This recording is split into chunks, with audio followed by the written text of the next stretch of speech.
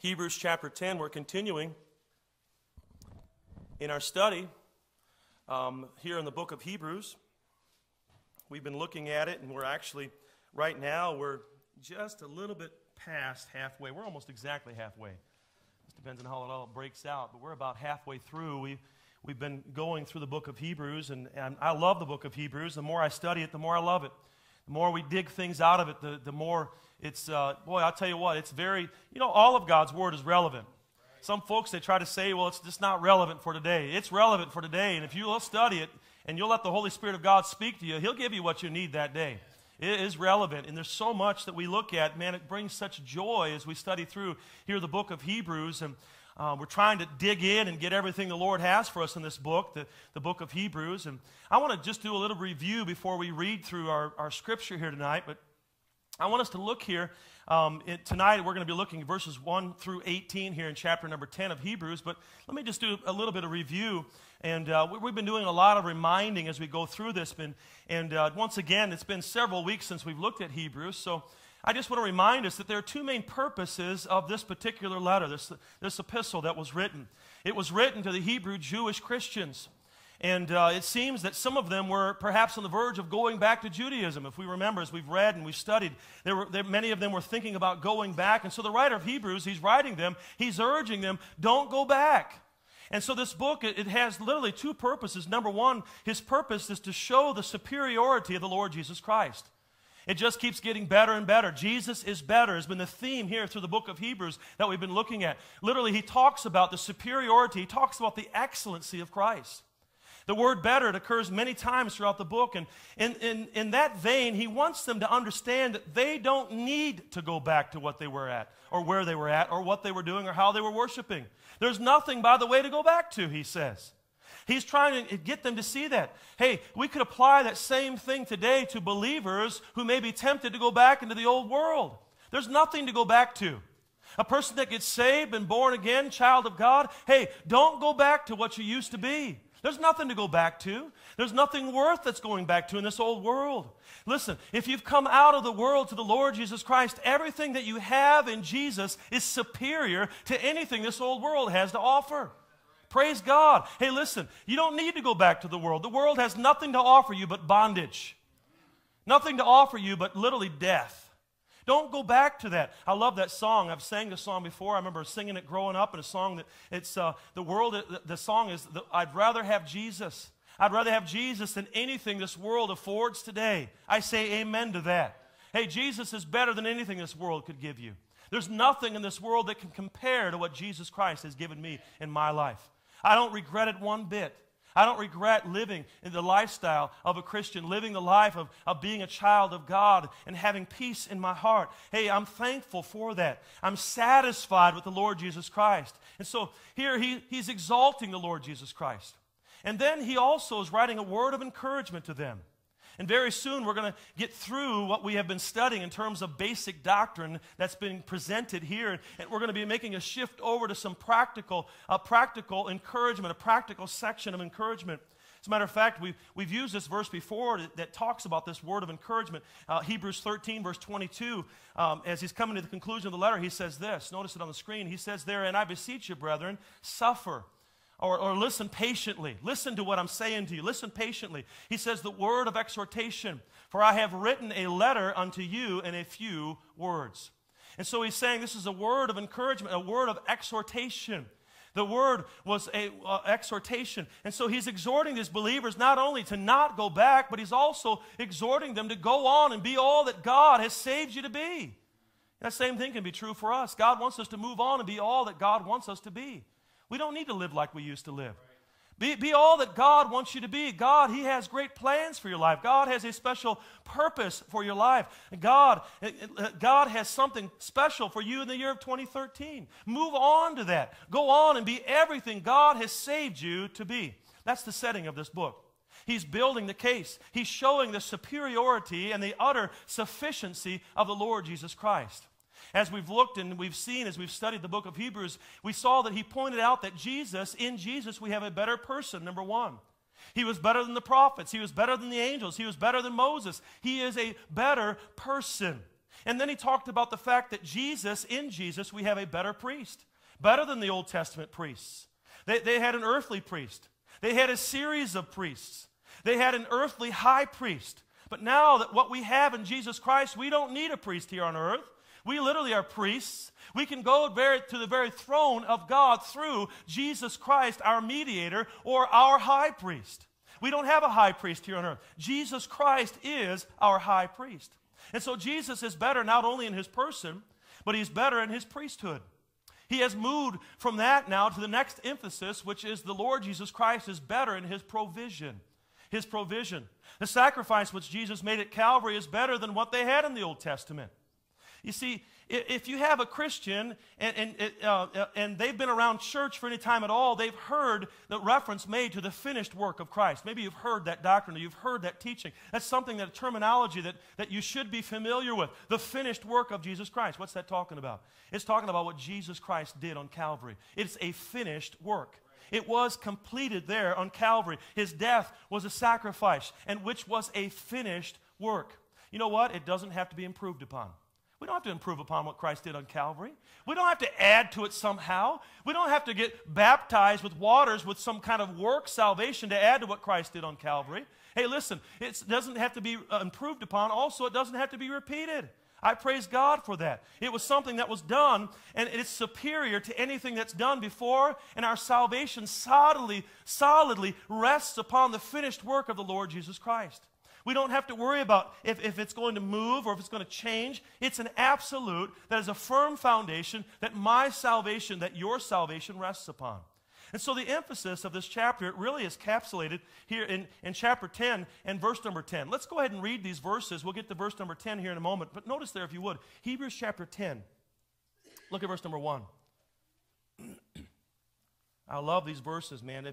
If you don't get anything out of these verses tonight, something's wrong with you. You better wake up. This is some good stuff. This is like eating. After dinner, you have that pecan pie with some ice cream on the side. It's so good. This is like that tonight. This is one of those kind of messages. You're going to love it. It says, "For the law, having a shadow of good things to come and not the very image of the things, can never with those sacrifices which they offered year by year continually make the comers thereunto perfect. For then would they not have ceased to be offered? Because that the worshippers once purged should have had no more conscience of sins. But in those sacrifices there is a remembrance again, made of sins every year." I'm sorry, man, this is just, if you understand what these words are saying, it really, it's heavy. I say it's heavy because it's so good. It's so good. Notice there, verse 4. "For it is not possible that the blood of bulls and of goats should take away sins. Wherefore, when he cometh into the world, he saith, Sacrifice and offering thou wouldest not, but a body hast thou prepared me. In burnt offerings and sacrifices for sin thou hast had no pleasure. Then said I, Lo, I come. In the volume of the book it is written of me, to do thy will, O God. Above, when he said, Sacrifice and offering and burnt offerings and offerings for sin thou wouldest not, neither hadst pleasure therein, which are offered by the law. Then said he, Lo, I come to do thy will, O God. He taketh away the first, that he may establish the second. By the which will we are sanctified through the offering of the body of Jesus Christ, once for all. And every priest standeth daily ministering and offering oftentimes the same sacrifice, which can never take away sins. But this man, after he had offered one sacrifice for sins forever, sat down on the right hand of God, from henceforth expecting till his enemies be made his footstool. For by one offering he hath perfected forever them that are sanctified, whereof the Holy Ghost also is a witness to us. For after that he had said before, This is the covenant that I will make with them after those days, saith the Lord, I will put my laws into their hearts and in their minds, and I will write them. And their sins and iniquities will I remember. What does it say? No more. Now where remission of these is, there is no more offering for sin. Let's have a word of prayer.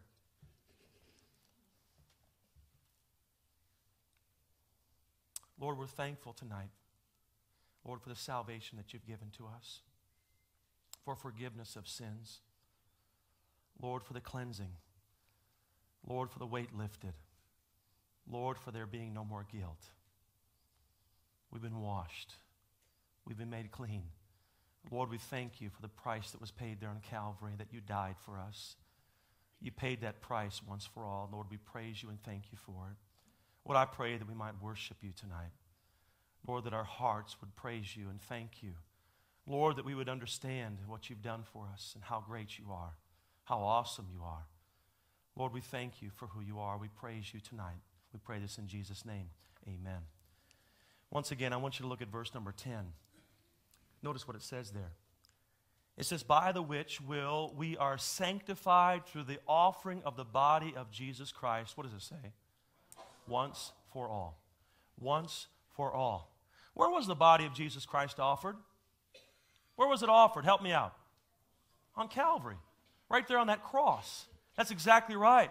On the cross, when he died as a sacrifice once for all. Hey, that's the great theme of this verse that we're going to be considering and looking at tonight. The once-for-all sacrifice of Christ. The finished work of the Lord Jesus Christ on the cross for our sins. You see, he's discussing this, and in so doing, he's going to contrast what we have in Christ and his finished work and the Old Testament system of sacrifices, and show why we don't have the system of sacrifices today.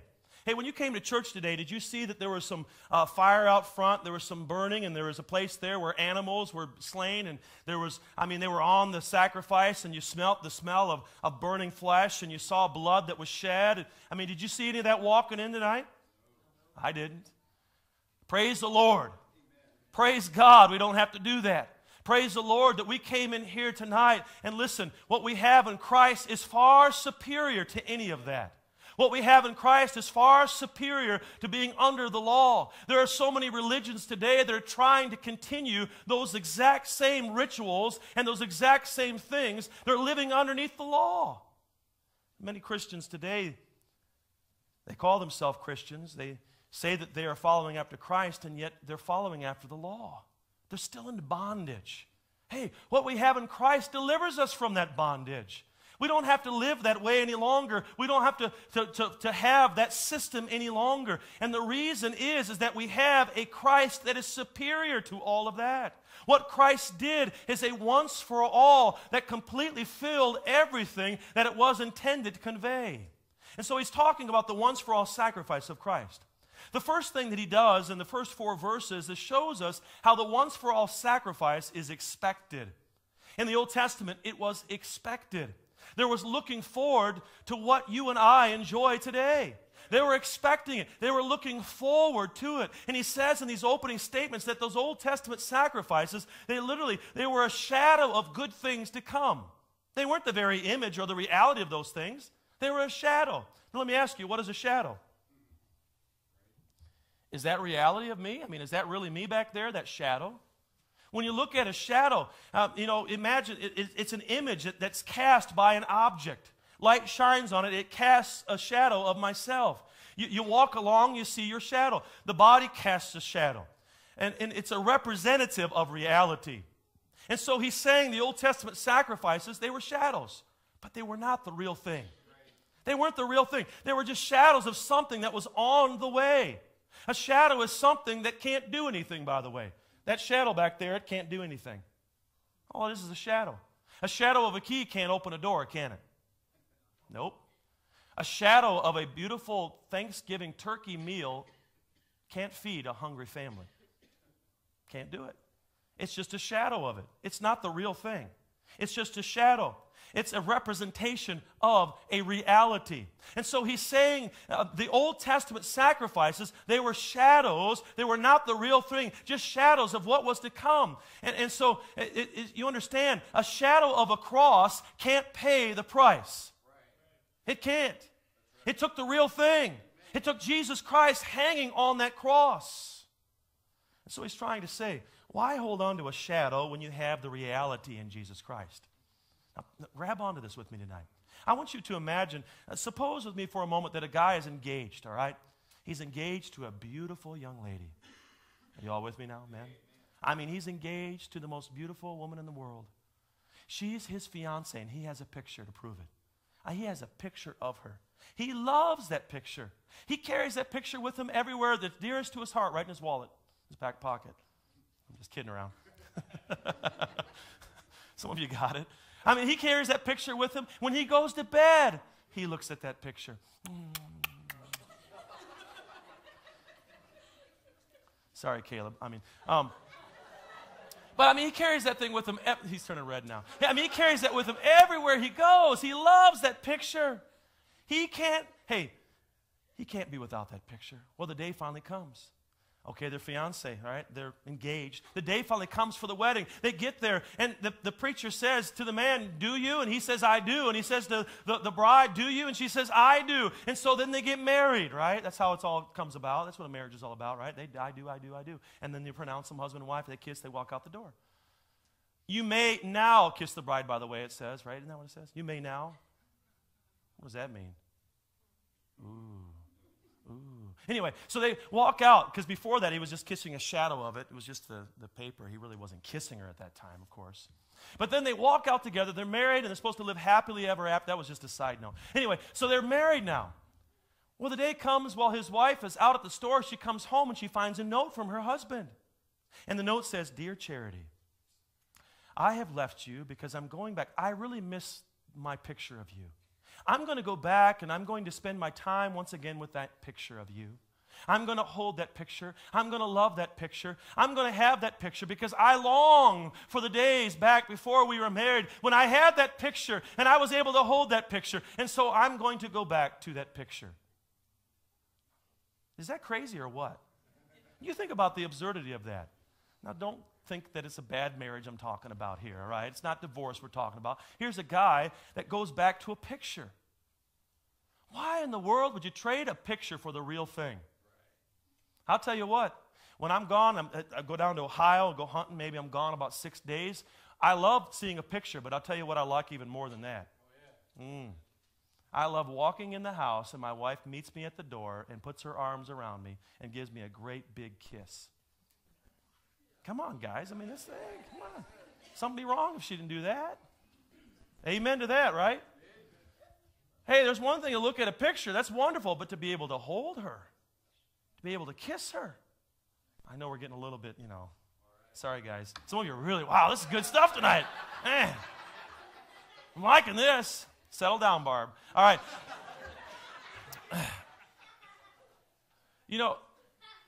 There's nothing that's like the real thing. That's the same thing when people, when they go back into bondage, they want to go back to the picture of Jesus Christ. They want to go back to, these Jews, they wanted to go back to practicing what was to be a shadow, a foreshadowing of what Christ was to fulfill. They wanted to go back to going through all the motions of these rituals. There's a lot of religions like that today. I can go right down the line of mainstream Protestants that are following after traditions, and they're literally following after trying to somehow receive God's grace through receiving something by maybe taking of the Lord's Supper. The Catholic Church calls it the Holy Eucharist. They believe that they're actually taking the body of Christ and drinking the blood of Christ and therefore receiving God's grace. They believe that baptism is a holy sacrament. It's a means by receiving God's grace. Hey, those two things are wonderful things, but they're not a means by receiving God's grace. They're ordinances to be obeyed because Christ commanded them, but not so we could be saved. If he had to command for us to do some work to be saved, his death on the cross would not have been once for all. We'd be adding to that. We literally would be going back to the Old Testament system. That it really is a convoluted idea of the Old Testament system, that a lot of these religions today. But literally, they go back to that. They have a high priest, they have a priest, they have a pope, they have a priest, they have the incense that's lit, they have these sacrifices that they do, they actually have these rituals that you go through. And people today, how sad it is that they literally want to go back to being in bondage. And that's what the book here of Hebrews is trying to tell the Hebrew Christians. Why do you want to go back to bondage? Why do you want to go back and do that? Why would you give up the reality for a picture of reality? Why would you do that? You see the point here tonight. Are you understanding and grasping this? That's what he's trying to say in these verses. Don't go back to the Old Testament sacrifices. Hey, they were inadequate. They were not sufficient. They could not fully do the job. That's what it means. That's what he means in verse number 1 when he says that they couldn't make the comers thereunto perfect. They couldn't do the job. They weren't able to do the job. They could never be fulfilled by the Old Testament sacrifices. They could never be forgiven by those. Those were just shadows looking forward to the future, to the substance of reality, which was Jesus Christ. They were all focusing toward that. And then he indicates in verse number 1 that those Old Testament sacrifices are inadequate because they were repetitive as well. They were done continually. They were repetitive. He says that they were offered year by year. It was a continual thing. They had to be offered every year. Remember on the Day of Atonement, we were studying this in the book of Leviticus. On the Day of Atonement, the high priest, he would go in with the blood of the lamb, and he would sprinkle that blood on the mercy seat. And he had to come back when? Every year. He had to come back on the Day of Atonement. Every year. And instead of taking away sin, all it did was just push their sins one more year toward Calvary. And so there was a repetition about it. It was not a once-for-all kind of thing. It wasn't done one time and it was over. It was done year after year after year. And then in verse number 2, there we see that if it had been sufficient, he asked the question, wouldn't they have been ceased to be offered? I mean, if it was sufficient, wouldn't they have stopped the offering? Why did they continually do it if it was sufficient? The point was that they were not sufficient. And therefore, they had to be continually offered on a repetitive basis. And he says because of that, because of that, if they had been the worshipers, if they had been truly cleansed of their sin, they would have had their conscience cleansed as well. They would have had no more conscience of sin if that offering had been sufficient. Notice what it says there. I want you to look at it. Look at verse number 2. This is interesting. For then would they not have ceased to be offered? Because that the worshipers once purged should have had no more conscience of sins? Now think about that. If your sin is purged, it says here that then the worshipers would have no more conscience of sin. It would no longer be on their account. There would be no more guilt. I want you to hold on to that. We're going to get back to that in a little bit. That's an awesome thing. There would be no more guilt if it was the real thing, if it was the absolute forgiveness of. And so, what he's saying, in one sense of the word, those Old Testament sacrifices, they really just made them feel more guilty. Now, you think about that. It literally made them feel more guilty. It just brought up their sins over and over and over again. They never were cleansed. They continually were brought up over and over and over again. Let me give you an illustration to kind of help us understand this. It's kind of like you owe a debt, you can't pay it. Let's say you owe a sum of money, you can't pay it. So you go to the bank, you take out a loan for the debt that you owed that you can't pay. Does that make sense? Some people do, right? Go take out a loan for the debt they couldn't pay, and you get a friend to go with you to co-sign for you. Uh-oh. But the friend, they understand, so they go and they co-sign. Now, I'm not recommending that, but this is an illustration. You're going to understand it better in a moment. So they go there and they sign that promissory note, and you make a commitment. You're going to pay that thing back by the next year, all right? So he agrees to stand good for you. He signs that. And so next year comes around, and guess what? You can't pay the debt. Matter of fact, not only do you have that debt that you still owe, but you've added to that debt. That debt is even greater now than what it was to begin with. You've added to it. I mean, throughout that year, you couldn't pay that debt off, and you couldn't pay what you still needed because, to begin with, you couldn't pay the debt because you didn't have enough money to begin with, and so you borrowed money to pay a debt you couldn't pay. Now it's compounding. You understand? It's getting worse. So you go to your friend and say, I couldn't pay that off, and so you extend it again another year. And then another year passes, and another year passes, and all the while it's compounding. You might be here tonight and say, Preacher, you're talking about my life. I'm not trying to. You know, people that have credit cards, and it continues to roll and roll and roll and roll. And so it compounds. And so somewhere along the way, though, you can't pay the debt, but that friend, he steps in again and he says this, I'll pay the whole debt off for you. How many of y'all would be having a shouting fit at that moment? I mean, would you be saying, glory? I mean, praise the Lord. All that debt you have accumulated through your life, and now all of a sudden that friend says, hey, I'm going to pay for it in full. I'm going to pay it all off. I'm going to take care of that for you. You know what? and they take that debt, they wipe it completely out. That's what's happened. That's exactly what happened on the cross of Calvary. When Jesus Christ died in our place. Hey, in the Old Testament, the sins of the people, they were just tacked on year after year after year. Listen, those sins were never cleansed.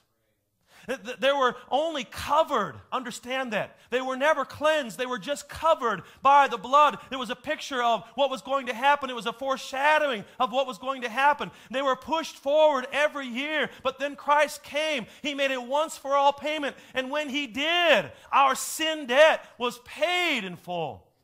My sin debt. Hey, listen, that's a far greater debt to have paid in full than some money I owe to some bank. Jesus Christ paid it all for us. It was a one-time thing. Hey, in the Old Testament, it was repetitive, but it was also reflective. Look at verse number 3. Notice. It says, but in those sacrifices, there is a remembrance again made of sins every year. A remembrance. They would remember those old sins every single year. They would remember them. In verse 2, it talks about the conscience of sins. Did you know that God, the Bible says that you have a conscience? God says it. God has given us a conscience. What is a conscience? A conscience is it's hard to define, but it's basically it's a kind of that alarm that goes off in your soul when you do wrong. That's what's supposed to happen. Conscience is that faculty of our soul which lets you know when you've done something wrong. Somebody has said that the conscience is what makes you tell your mom that what you've done before your sister tells her. That's good, isn't it? I like that. You know, I think the best definition, probably better than that one, that I've ever read is in Romans chapter 2, verse 15. Notice it on the screen if you would. It says there, which show the work of the law written in their hearts. You know, God has written the law in the human heart. His law. He has written it in the human heart. You see, we know in our hearts that murder is wrong. God has put it in our heart. We know in our hearts that lying is wrong. If we didn't know lying was wrong, why would we lie to cover it? Think about that. I mean, immediately when a kid is caught lying, what do they try to do? First thing, they try to lie their way out of it. Why? Because they know it's wrong. It's something that God has put in the heart. We know in our hearts these things. God's law is written in their heart. And look at the rest of that verse. It says, their conscience also bearing witness, and their thoughts, the meanwhile accusing or else accusing one another. God has put it in our heart. Your conscience is that divine witness of God in your heart that either accuses or excuses your actions. Either excuses or accuses your actions. And when we sin, what happens? What happens when you sin? We get a guilty conscience. We carry that guilt. We have guilt in our hearts. And when we violate God's law, we get a dirty conscience. In the Bible, it talks about a defiled conscience. Sin, it literally stains the conscience. That's why there had to be a radical remedy for sin, because sin is a radical matter. It's a radical thing. It makes deep stains in the heart of man's heart. It stains literally man's conscience. And those sin stains and that guilty conscience every year when those worshipers in the Old Testament would come and go through the whole ceremony, it would just bring up all the back things, the back sins up to their minds, their guilty conscience once again, and it would just tell them that they're a sinner. It would once again reiterate the fact that they were not righteous, that they were sinners. You know, somebody has said, let your conscience be your guide. You know, that may not be a very good idea, though. You say, why? But God has written it in our heart. Why shouldn't we let our conscience be our guide? Because, you know, the Bible also says it's possible to have your conscience seared with a hot iron. To literally have it seared. It's possible that you could grow callous over bad things in your life. You know, when people start off young and they sin, their consciences accuse them when they're young. But you know what? That's called guilt. They're guilty. Their conscience, it really accuses them, and they feel that guilt. But if they persist in that sin, if they keep on going in that sinful direction, then if they are not very careful, at some point in time, literally, they literally sear their conscience. They lose feeling of that thing. That's why a person can be, I mean, the first time a person commits a really bad sin, we call bad sin. All sin is bad, but you understand something that we know that's not right. There's no doubt about that. It really makes us feel bad. The first time, it makes us feel bad. And the second time, it gets a little easier and a little bit easier and a little bit easier and a little bit easier. We all knew from the beginning that it was wrong, but eventually we get so callous to it that we don't even recognize it anymore. Our hearts are so hard, we don't even see it any longer. We have lost the feeling. And we're able to do things literally with a twinge of conscience or feeling of guilt for what you've done. And then that person, then they say, well, everything must be fine. I don't feel guilty. No, it's not. There's some people that can do some horrible things and feel just fine about it, but it's because they've seared their conscience. It's because they've done it over and over and over and over. I'll tell you what, it's a really bad thing to be able to sin and not feel guilt. You get to that place, you're in a bad spot. I don't want to be there. I want my heart broken. I want my heart so soft that when I commit sin, that God, He speaks to my heart, and the conscience that was within me, that He has written His law within my heart, that it just screams out, and it causes me to want to repent of that and turn away from that.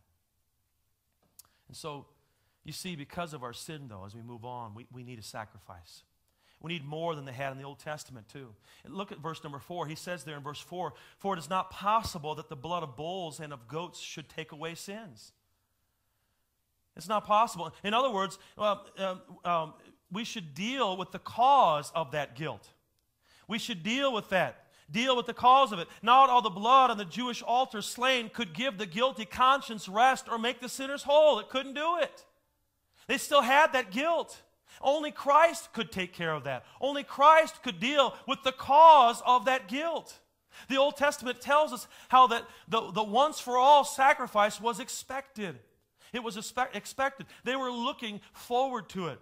And now in verses 5 through 10, he tells us how this once-for-all sacrifice was established. It was established. How did God carry this sacrifice? How did He do it? Look at verse number 9. Notice there. Look at the last part of verse number 9. It says there, "He taketh away the first, that He may establish the second." He taketh away the first, that He might establish the second. The first was the Old Testament system of sacrifices. The second is the sacrifice that Christ made on Calvary.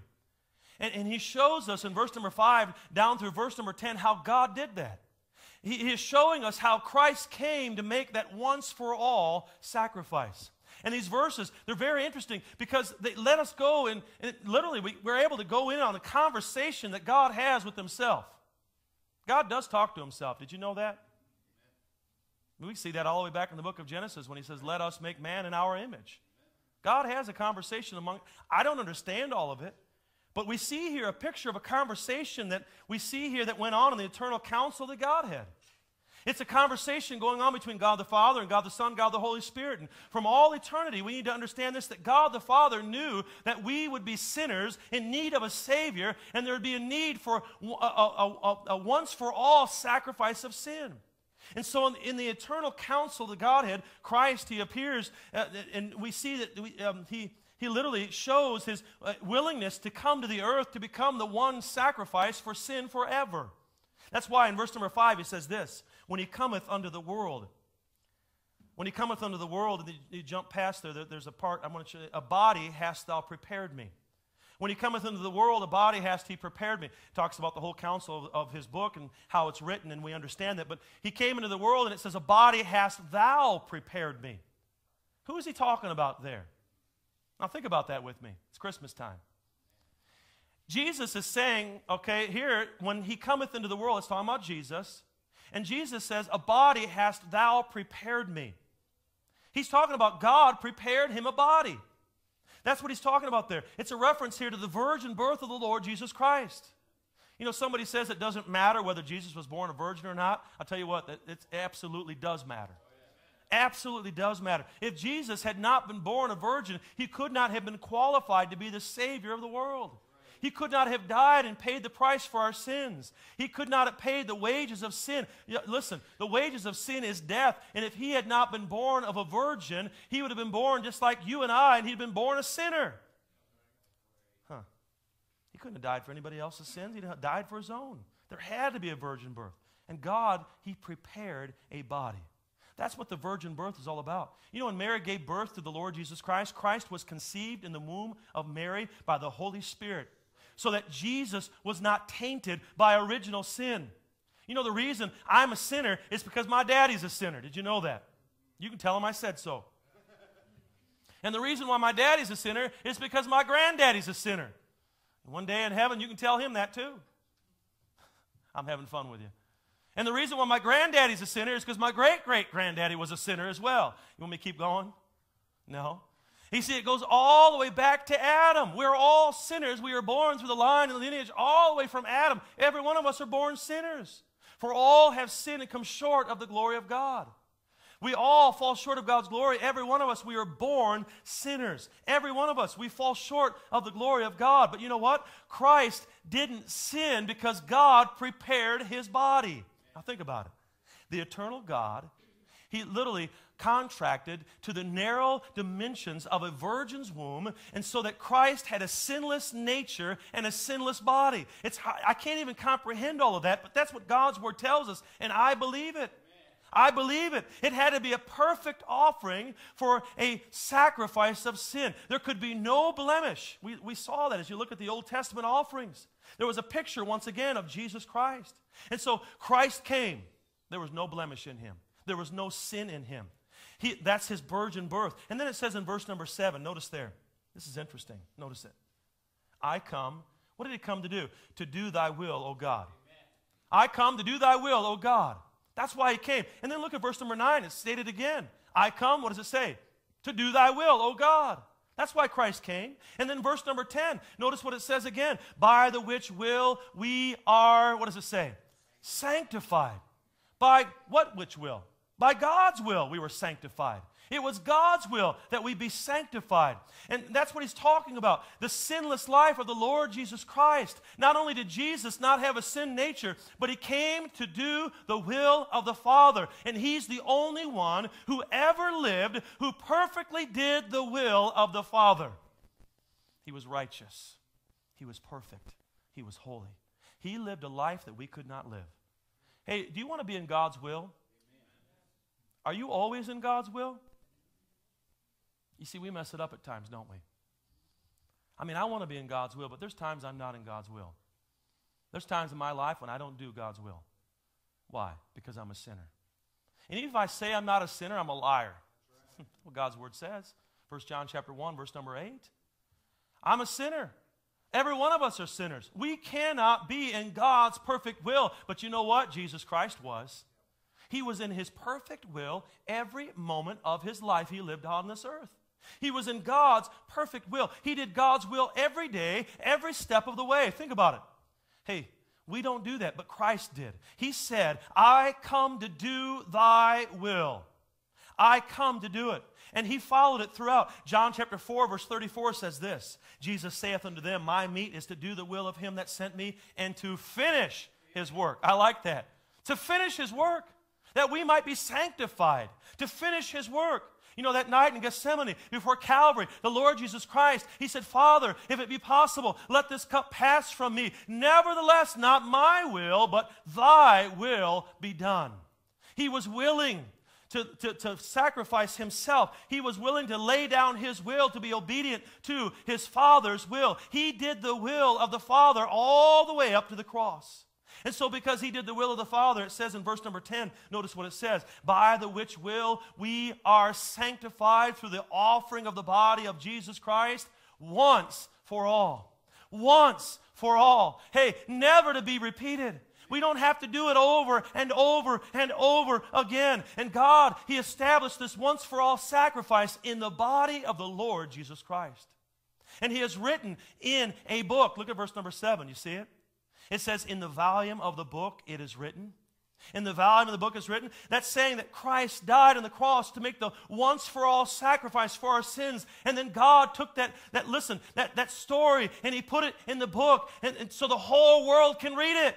Hey, do you have your Bible here tonight? Raise it up like this. You got your Bible? Here is that book that it's talking about right here. This book is all about this story we're reading about tonight. This is what this is all about. The story of redemption. The story of how we could be saved. The story of how we can have a relationship with God. The story of how God loved us. That's what we're holding here tonight. It is God's book that He has given to us. In the volume of the book, it is written of me, of Jesus Christ. Here it is. We hold it tonight. And you know what? Our job, those of us who know that this story is in this book, that it's our job, is that we are to go to the thousands of people around us who don't know about this book, who don't know the story of this. Literally, listen, there are thousands of people that are carrying a guilty conscience around us. Look around.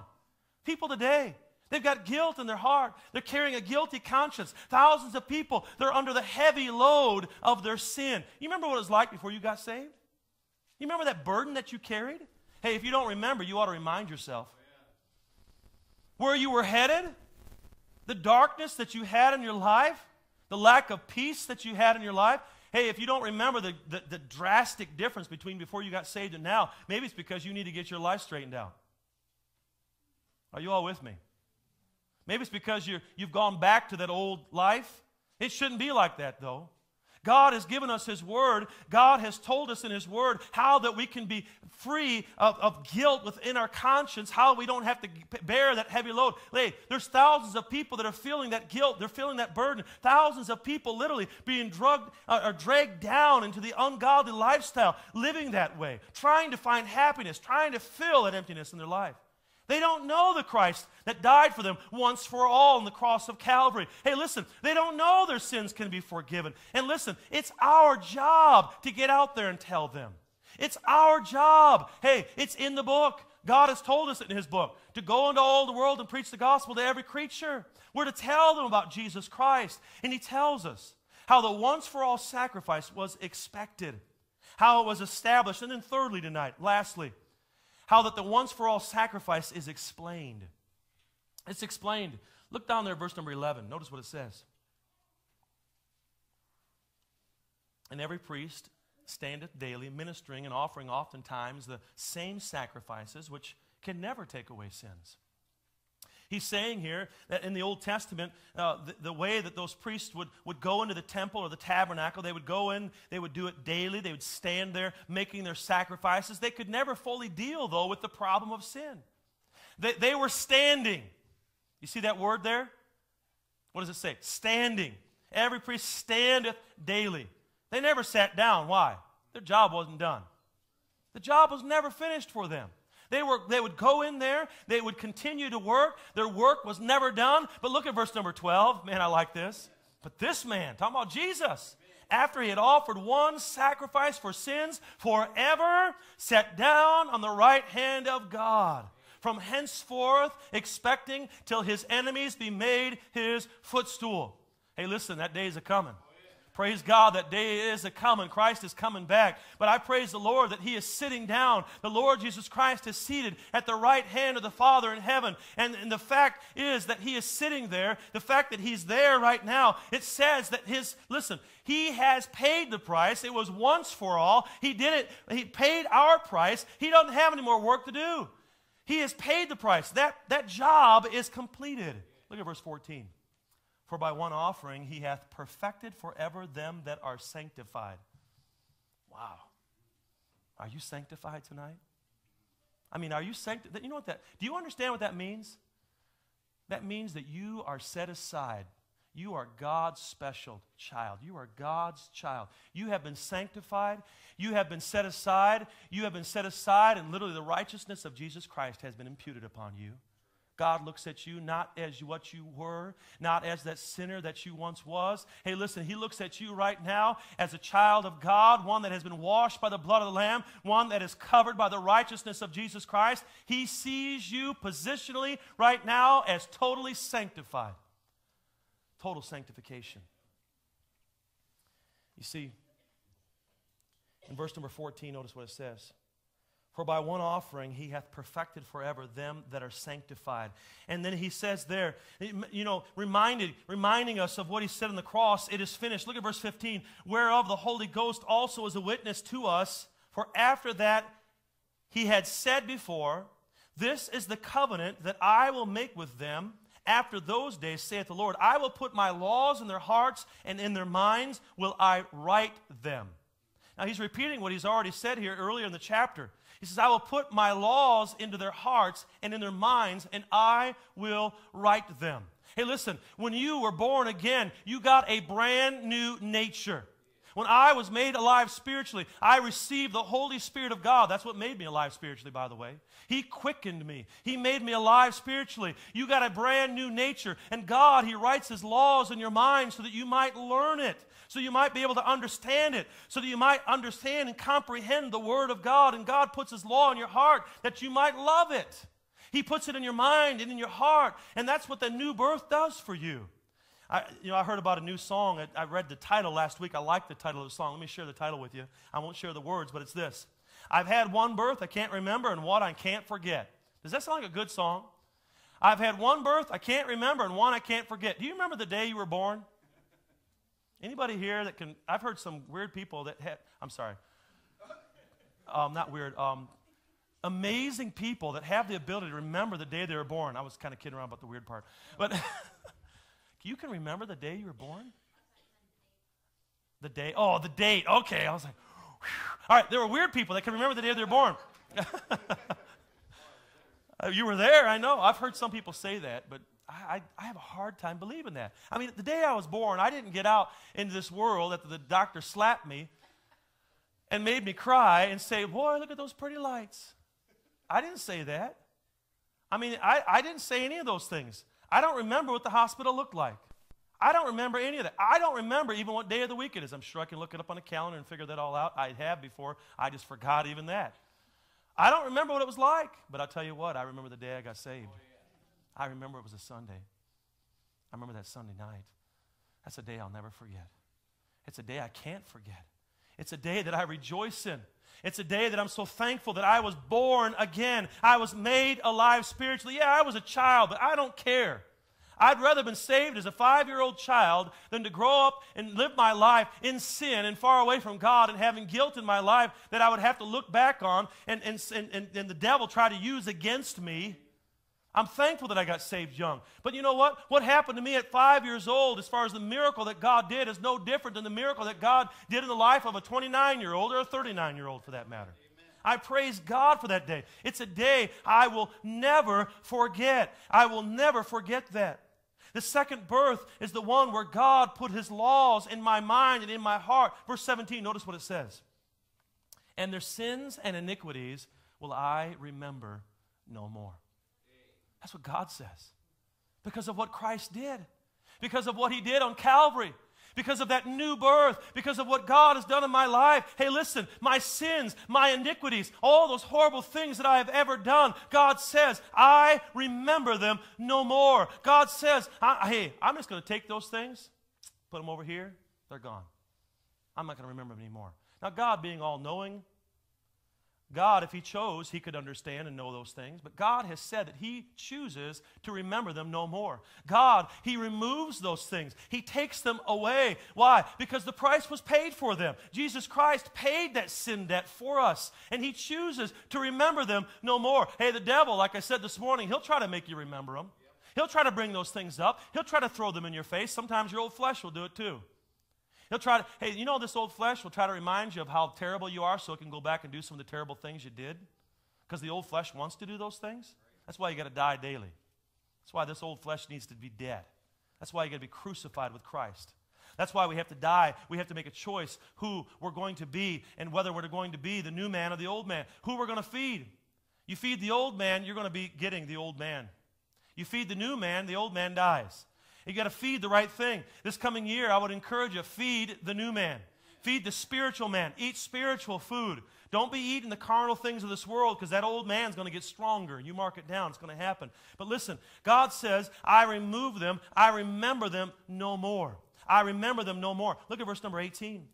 It says, now where remission, it's talking about forgiveness, of these is, there is no more offering for sin. Has your sins been forgiven? Mine have. There's no more need for an offering of sin.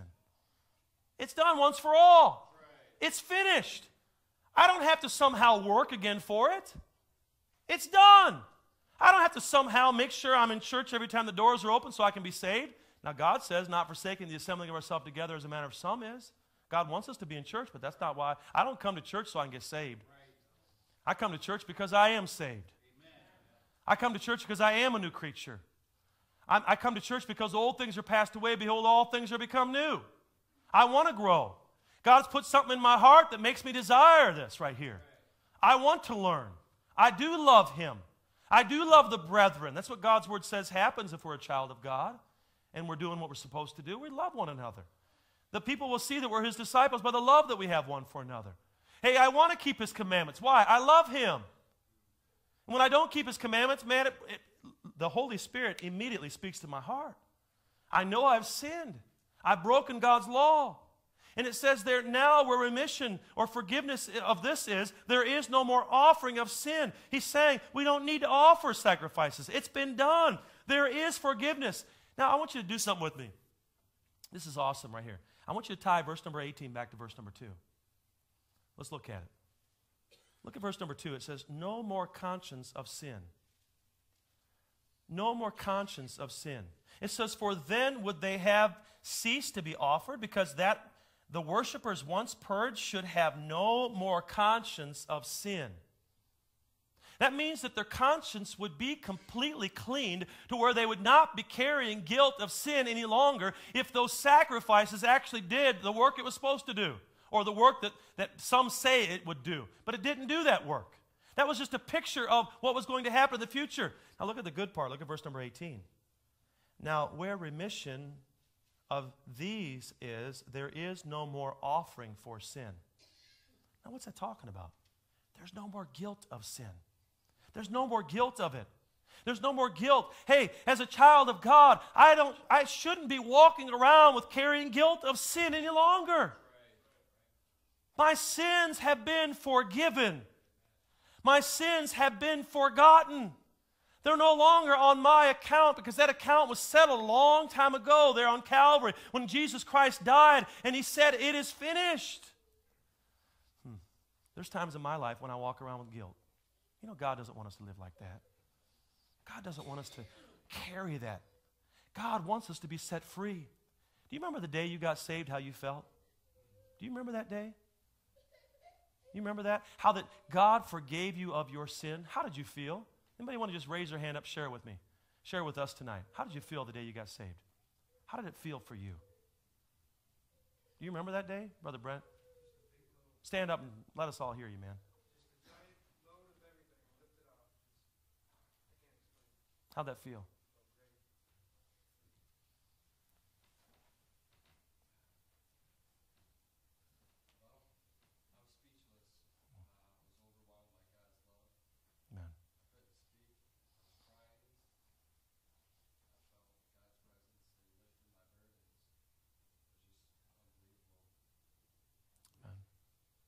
Amen. Somebody else want to share how you felt that day. And just because you can't remember all this doesn't mean you're not saved. But I want you just to share. If you've got that, you want to share that. Barb? I was a Catholic, and I'd been divorced. And I was told by the Catholic Church that I could go to church, but I couldn't participate. So I had a neighbor lady who was Baptist, and she said, we have a revival tonight, why don't you come? And I did, and Reverend Pikey, I was the first one down the aisle. Nobody had ever explained to me that I can go to heaven, because I always thought they'd go to be in purgatory. And he explained everything to me. Amen. Amen.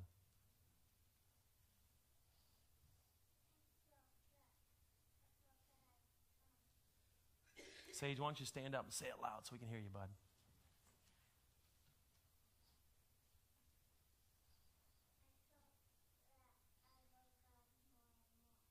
Amen. How'd you feel today? Let's get some more adults. Free. Amen. Free. Set free. Yes, sir. Clean.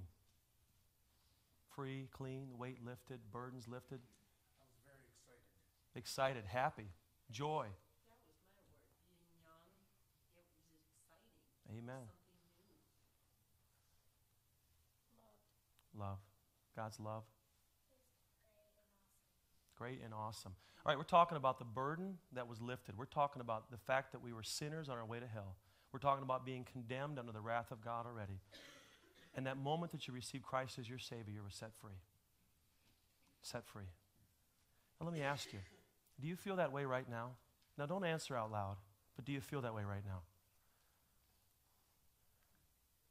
You realize that that's what God intends? God intends for us to be able to live each moment and every day without ever having any guilt. And if you don't feel that way right now, why? Is it because we have to go and redo what Christ did on Calvary? No. This is something we need to be very careful of. There's some that wanted to try to add in the fact that we have to get saved once again.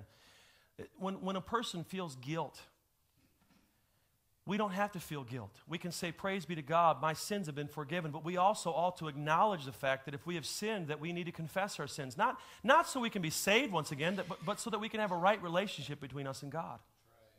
You realize that God, He wants for us to walk in the newness of life when we get saved? It's a new life.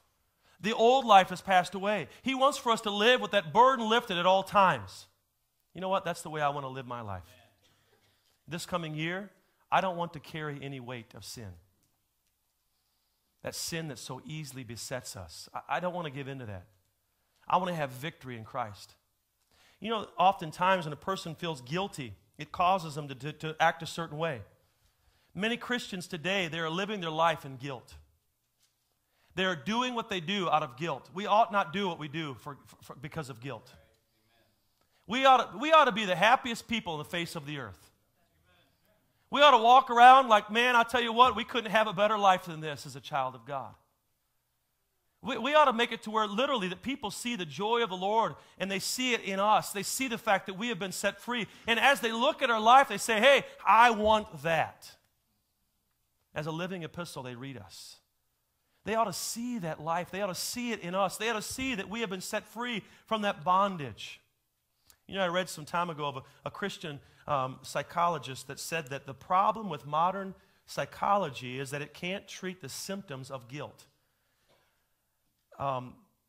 It can treat the symptoms of guilt, but it can't treat the cause of guilt. Think about that. It can treat the symptoms, but it can't treat the cause.